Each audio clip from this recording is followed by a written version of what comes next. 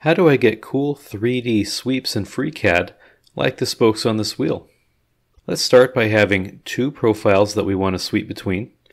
And we'll sketch on one face and sketch out a path that we would like our 3D path to go if we were looking directly down on it.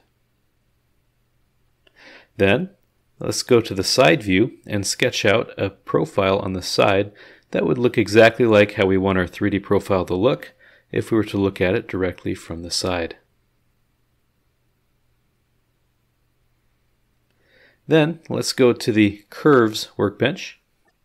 We'll select both of our path sketches that we've made and use Builds a Curve as an intersection of two curves from the toolbar. That creates a 3D curve, as you can see in the screen.